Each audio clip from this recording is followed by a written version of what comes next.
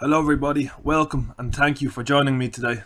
At Money in the Bank, Nikki and Bria Bell turned a thwarted attempt at twin magic into a victory over Paige.